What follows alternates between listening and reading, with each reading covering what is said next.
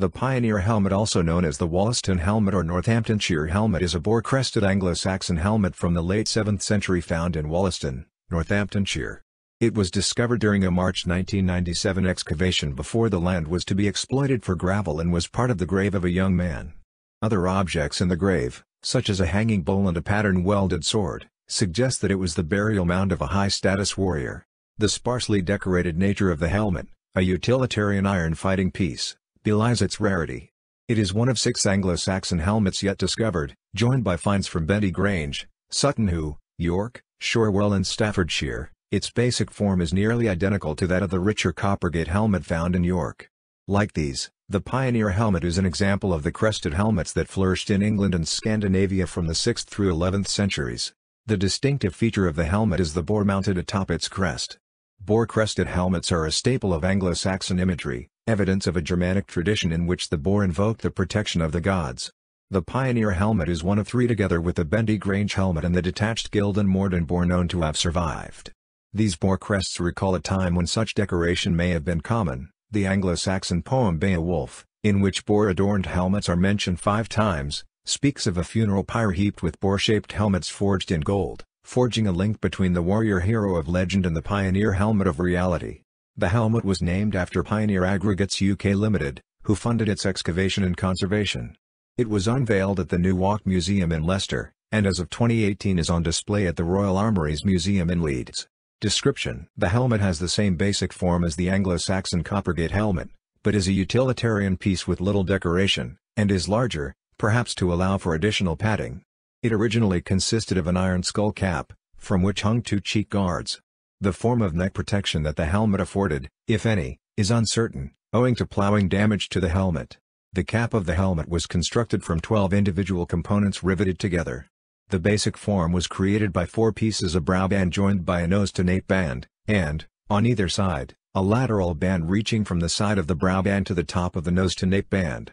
Cutouts at the front of the brow and nose-to-nape bands functioned as eyeholes, and a 5 mm 0.20 in wide strip of metal was riveted along the edge of the openings, perhaps to provide balance or decoration. 4 sub-triangular infill plates were riveted inside to cover the resulting holes. Finally, 3 narrow C-section strips were added to provide additional strength, 1 each running the length of the nose-to-nape and lateral bands. The nasal is not a separate component, but rather is a continuation of the nose-to-nape bands. Atop the helmet was set the boar. It was affixed to the C-section nose-to-nape strip, and was forged from a single rod of iron. Its back was bent downwards to form the hind legs, while the front of the rod was split, one part bent to form the forelegs, the other part continuing forward to form the boar's snout. Beyond very minor details, the snout was made to be slightly triangular, the hind was somewhat flattened, and slight grooves in the forelegs suggested individual limbs. The boar was not decorated. Beneath the cap hung 2 cheek guards. The sinister cheek guard, which is all that remains other than minor fragments of the dexter, was 110 mm 4.3 in long and 86 mm 3.4 in wide at the top. It was curved inward both laterally and longitudinally other than the upper rear edge, which was bent outwards, either intentionally to improve the articulation of the joint, or by damage incurred during use. 2 strips of metal were then bent in half, with one folded around the brow band and one around the cheek guard, and attached by a single rivet through each. These encased a narrow loop of wire which held the cheek guards to the cap. A single rivet was also attached to the middle of the guard, probably to facilitate the attachment of leather strips used to draw tight the cheek guards.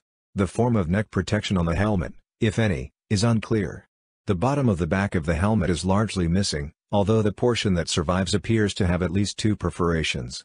These would most likely have been used to attach a neck guard, perhaps like the one made of camel on the Coppergate helmet, yet no such remains were found.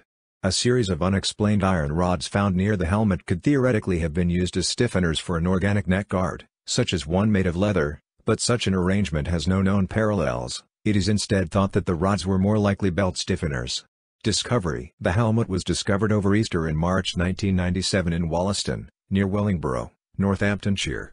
Excavations in the area had taken place for years on behalf of various aggregate companies before the land was exploited for gravel, and had uncovered an extensive network of Iron Age and Roman farms. The evidence for post-Roman habitation, however, had been limited to 2 fragments of a brooch, and 2 separate collections of pottery, when metal detector surveying discovered a copper alloy hanging bowl and a millefiori decorated mount in what turned out to be a grave. The hanging bull was detected by Steve Critchley, working alongside the archaeologist Ian Meadows. Meadows immediately recognized the bull for what it was, and began an excavation. The grave was in the shape of an elongated oval 2.8 meters 9.2 feet long and 1.3 meters 4.3 feet wide, and may have originally been a tumulus. It was only 8 meters 26 feet from a main contemporary roadway and was likely intended to have been seen by those passing by. Owing to ensuing years of cultivation and plowing of the fields, the grave was only 15 centimeters half a foot deep when excavated.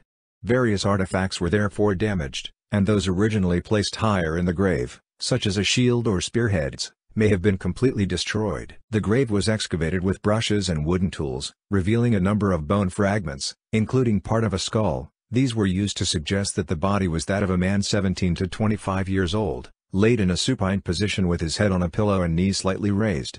Also found were 3 iron buckles, a small iron knife, a small copper alloy hook, and a series of iron rods of unknown function. A pattern welded sword was also found, and together with the hanging bull and helmet, marks the grave as one for a person of high social status. The helmet lay next to where the left hip of the body would have rested. It was on its sinister side, with almost the entirety of the dexter side lost through plowing. Prior to its deposition the nasal had been bent inwards, fracturing the metal, perhaps in a ritual killing of the object, a custom known to many cultures, including Anglo-Saxons and Vikings. The practice involves the deliberate breaking of objects before burial for reasons ranging from the releasing of an object's spirit, to the deterrence of grave robbing. When found it was at first thought to be a bucket.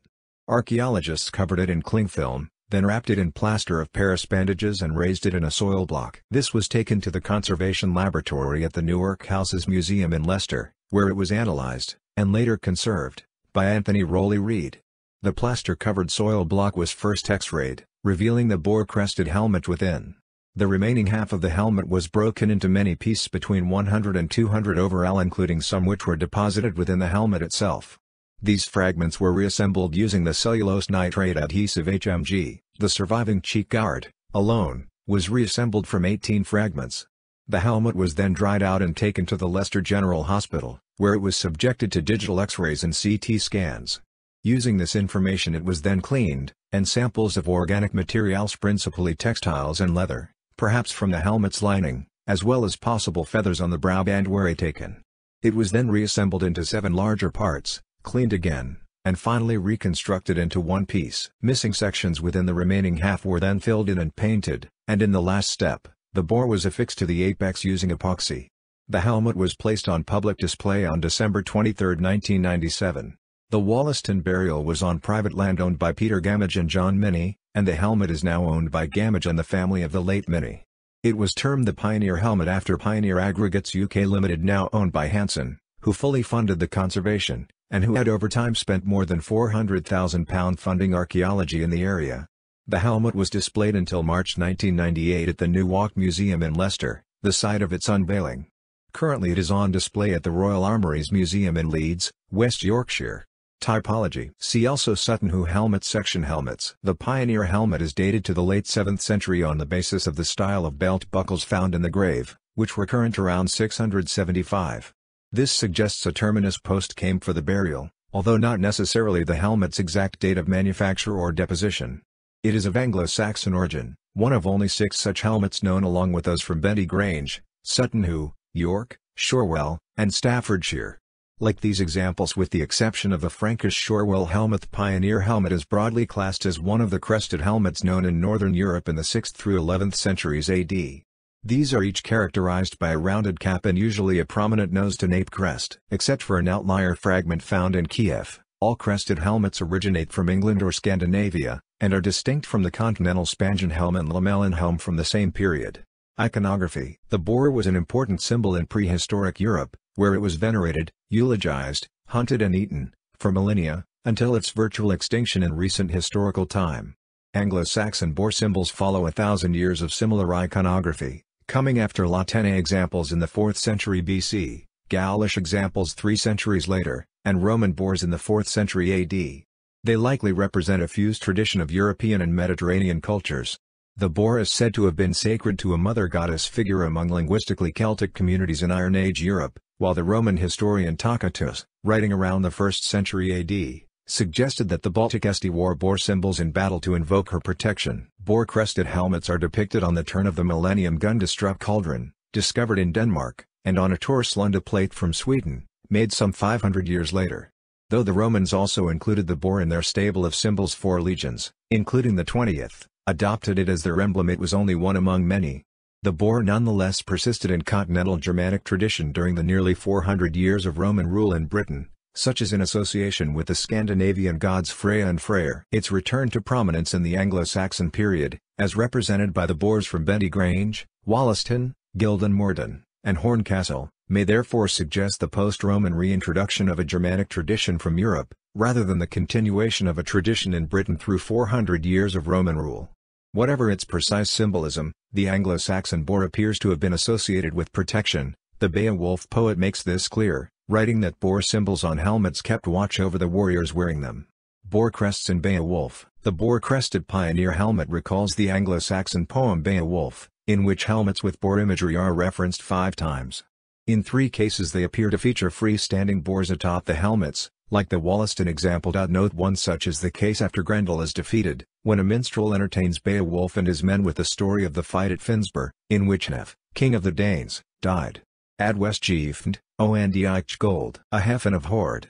Hier Sildinge, betst Biederinka wes on Belgiru. Et the Made wes Ethsjazijn. Swat versiers, Swineel Gilden, Eel Ferrieren herd, Etheling Menig. Wandem aworded, Sume on wel a krungen. Het de Hildebret ne fe sade. Higher self versoenus weel oath befest on.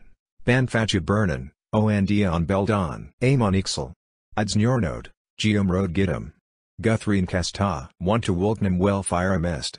Lenode for law, Haflin Molten, Ben Jado Bursten, Tine Blodets Prank, Lathbite Lyses. Ligi Force Welg, Gesta Gifrost, Tara the Guth Fornum, Bega Fosses, Weshira Bled Skassen. A funeral pyre was then prepared, effulgent gold brought out from the hoard. The pride and prince of the Shieldings lay, awaiting the flame. Everywhere there were blood-plastered coats of mail. The pyre was heaped with boar-shaped helmets forged in gold. With the gashed corpses of well-born Danes many had fallen. The Hildebert ordered her own son's body be burnt with Hnefs, the flesh on his bones to sputter and blaze, beside his uncle's. The woman wailed and sang keenes, the warrior went up, carcass flames swirled and fumed, they stood round the burial mound and howled. As heads melted, crusted gashes spattered and ran bloody matter. The glutton element flamed and consumed the dead of both sides. Their great days were gone. Old English text English translation. In another case, Hrothgar laments the death of Esker, my right-hand man, when the ranks clashed and our boar crests had to take a battering in the line of action. Ixelgist Yala, Tan we on Orlage Haflin Werden, Tan ni Tan Fiethan, Eofirs Knisedan. Both instances likely refer to crests such as those on the Bendy Grange and Pioneer helmet, or to the one found in Gilden Morden. These 3 boars forge a link between the legendary warrior hero of poetry and reality, with each shedding light on the other.